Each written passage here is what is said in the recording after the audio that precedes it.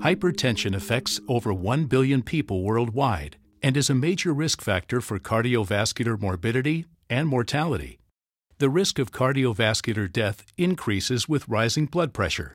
Every 20 millimeter rise in systolic blood pressure doubles the risk of cardiovascular death. Many patients with hypertension do not achieve their target blood pressure even with combination drug therapy. Today, up to 12.8% of hypertensive patients are on combination drug therapy that is not adequately lowering their blood pressure. The renal sympathetic nerves are major contributors to the pathophysiology of hypertension. Patients with hypertension often have increased afferent and efferent sympathetic activity with the kidneys, evidenced by spillover of renal norepinephrine into the circulatory system and by increased firing rate of renal sympathetic nerves. Increased renal sympathetic nerve activity increases blood pressure by reducing renal excretory function. Sympathetic nerve activity is transmitted to the kidneys through the renal sympathetic nerves, which extend from the aorta into both the left and right renal arteries and travel within the adventitia. The understanding that high renal sympathetic nerve activity is an important contributor to hypertension led to the concept that procedure-induced disruption of renal sympathetic nerves may result in blood pressure control. In fact, catheter-based renal denervation has been demonstrated to effectively lower systolic and diastolic blood pressure in patients with resistant hypertension.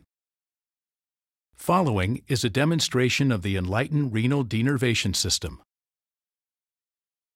A guiding catheter is advanced and engages the ostium of the renal artery. The multi-electrode ablation catheter with electrode basket is inserted through the guiding catheter.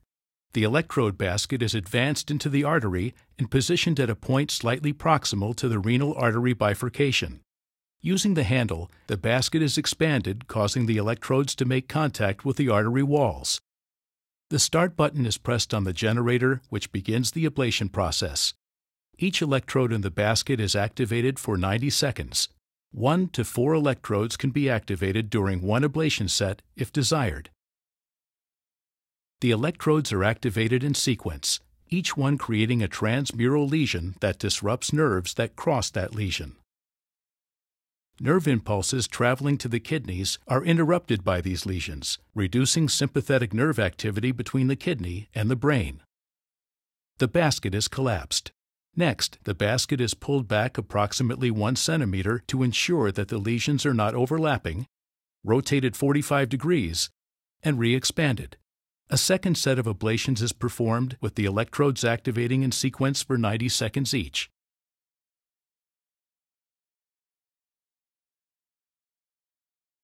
Here you can see the predictable pattern of lesions that was induced by the electrodes. The basket is collapsed and withdrawn into the guiding catheter. The guiding catheter is withdrawn and repositioned at the ostium of the contralateral renal artery. The ablation process is repeated. To conclude the procedure, the catheters are withdrawn from the body.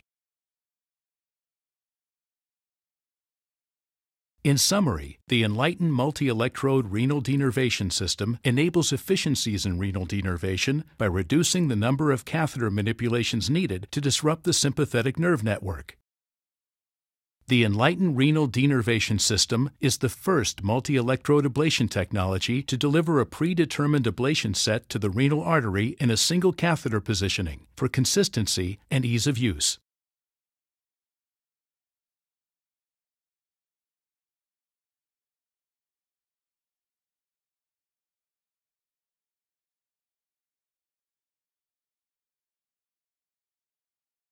Thank you.